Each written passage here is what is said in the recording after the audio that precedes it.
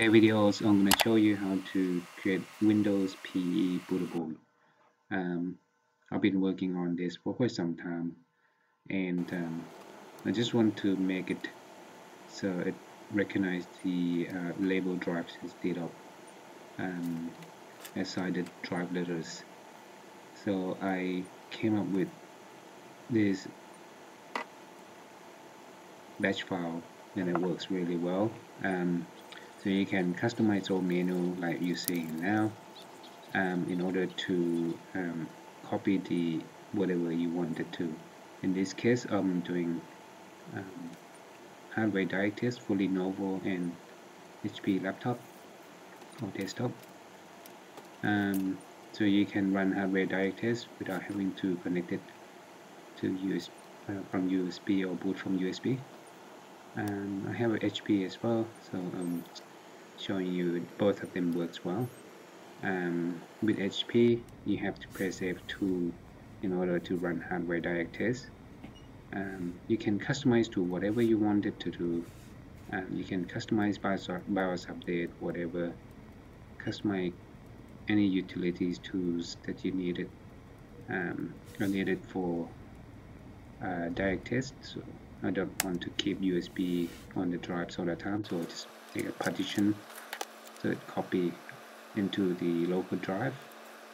So I'll show you step by step with the batch file. Stay tuned and keep watching. Now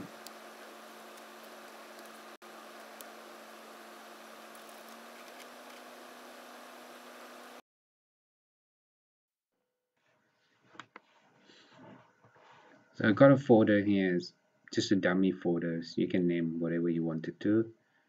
And I have another video on how to create WinPE generic ISO image. I will put the link below. So I just rename that so I know I'm just organizing stuff. And you see boot.wim file. I just need to extract it to one of my folders so I can work on it. So just create a win file. So you can create whatever names you wanted to. I'm using Austra ISO to extracting the file that I want. In this case, I wanted boot.wim, so I can customize. So I'm gonna unmount it. I'm using DIMS GUI, DISM GUI program. I'm just gonna create a startnet.cmd. It's the batch file that I want to run, and I'm gonna open with Notepad.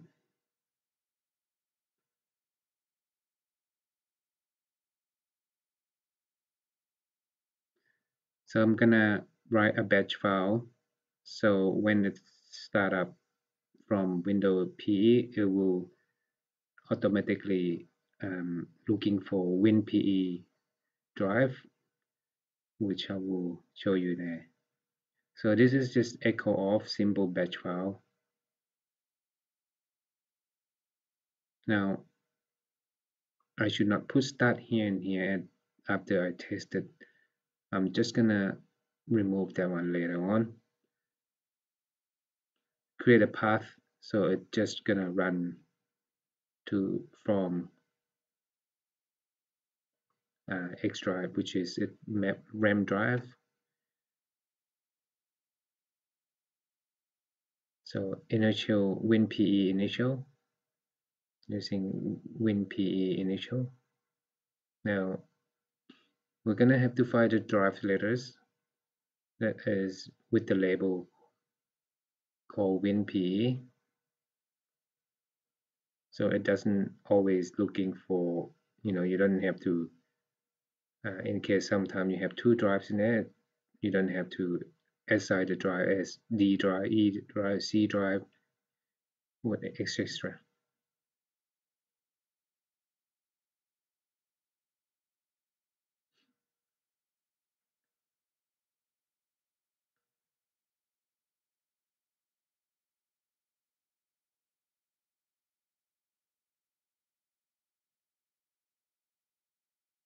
Then you can copy that um,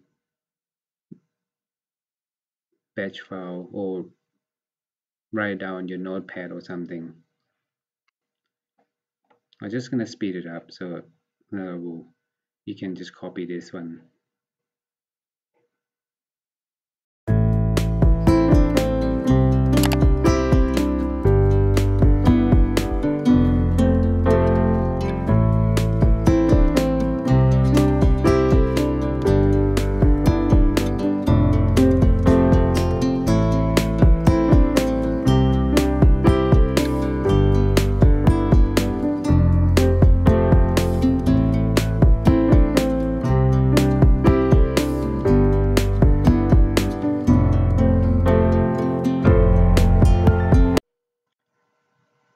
So if WinPE uh, letter drives do exist,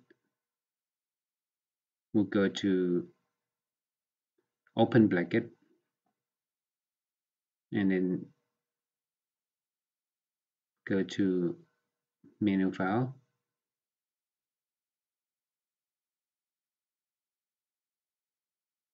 So cd go to the drive and then go to menu file. Now when I ran this batch file, I end up with some problems because as suppose I put the close bracket, I put um, the wrong. So you just gotta put the close bracket here. Else you won't be able to run it. I'll show you later. Here with the close bracket, I'll just make another script which I need to fix it. So I'll close bracket and go to menu, and also I'll remove the start here as well. So I just download the that program DISM GUI. You can Google and download them. So now I'm just gonna mount the boot vim so I can copy the startup startnet.cmd into the system folder. I created temp folder, so it's just got some other stuff in there. So just clean it up, and now ready to go. So you just mount the Vim file. It will mount to the file from the boot.vim. The only file that you need to copy is at this stage. It's startnet.cmd where we created, and then copy into system32. There will be another file in there, same name. You just copy and replace all. So keep the dim GUI open. Just copy them across, paste, copy and paste. Don't drag them because otherwise we'll move them. And yep, replace them and continue. Now you gotta make sure you uh, close the temp folder, otherwise there will be some file that's remaining in there, so you can't use that folder again until you restart your computer and delete it. Now it's unmounted. New Vim will be under Vim file. Use that Vim file and then again drag and drop to the ISO image that you have created, the WinPE generic ISO image.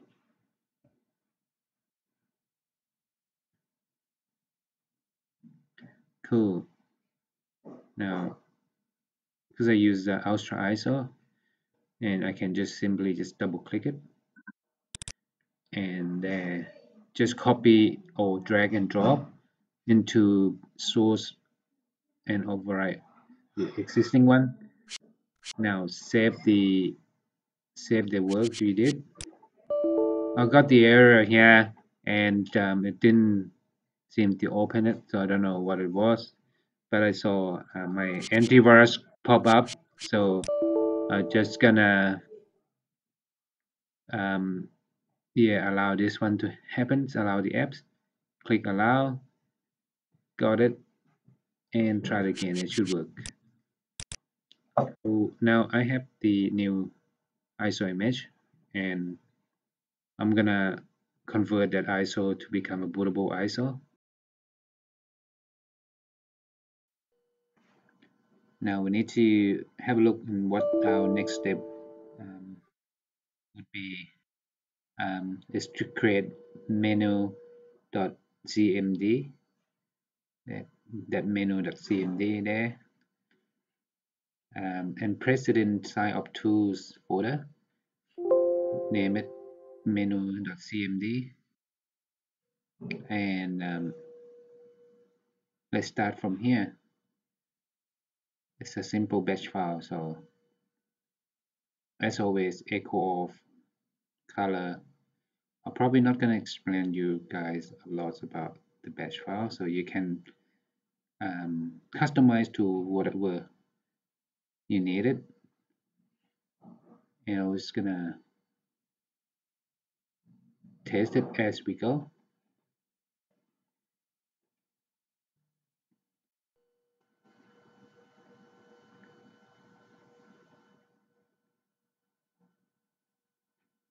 So this just you can name menu whatever you want to name. Giving a color as well. The first one is HP directors, second one is Lenovo directors. And if you place number 3, exit. So we'll set the command.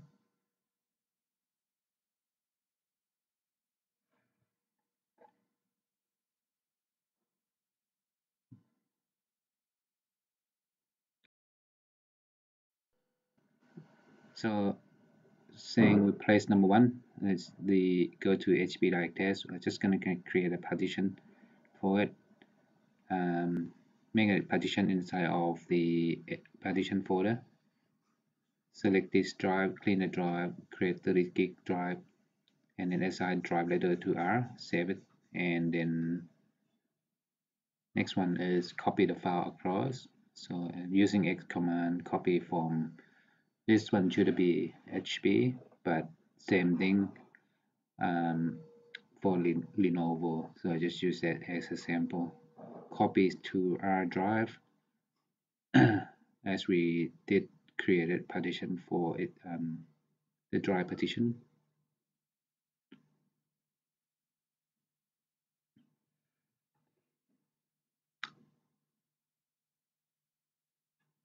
And then remove the drive when it's finished. So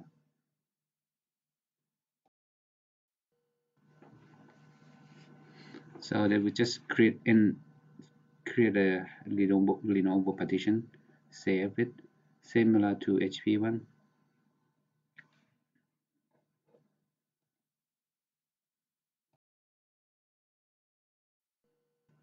So because I'm doing this one live, so I cannot when I went and run it, I pick up some fault. Close bracket. I forgot to close bracket right there, and you have to remove start here. I should have put it remove. So just gonna remove it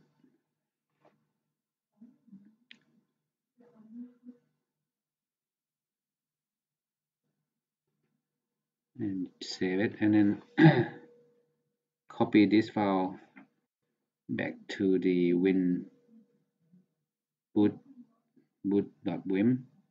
So open the program. If you have any problem, you can come back, and then I'm showing you now. So unfortunately, I haven't practiced this one, so I just do it um, do it live. So hope you understand for the mistake that I did. And as you know, computer never always get it right first time. So this one should be good. So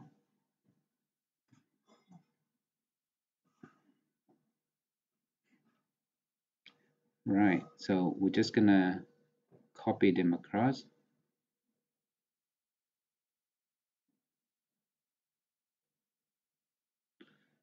Just double check, make sure it's so good before I copy them so I don't have to do this part again.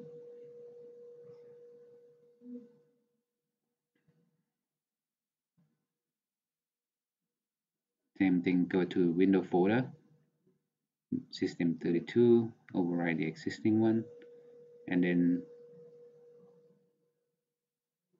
yep, unmount this mount. Save the change. So if this is not working, you can repeat this step, and then you should be all good.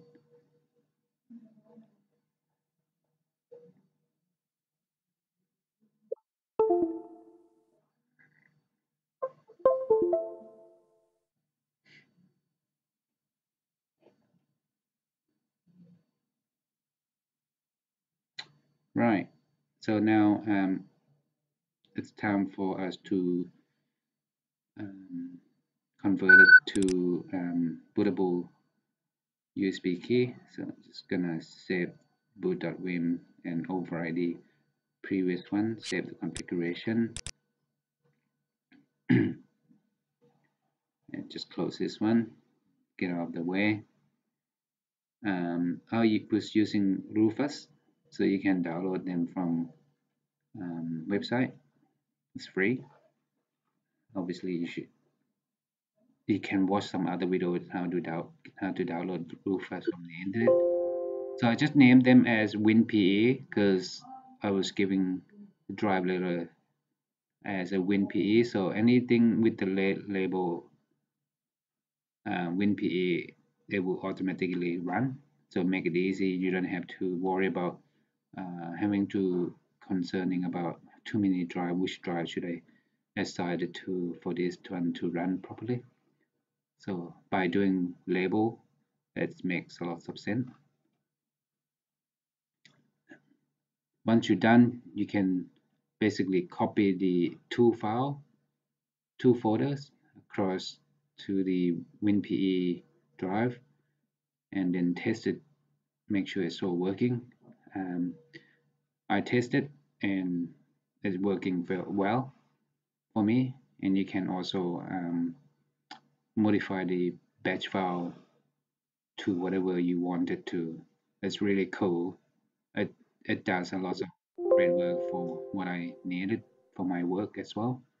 Um, Also, you can convert or you can copy the BIOS utility of any type of brand of the computers without having to go into the Windows and install from Windows installation. WinPE does it all. And I hope you enjoy my video. If you haven't already subscribed, please do so for more videos. Thank you for watching, and I will finish the copy part and show you right now. See you next video.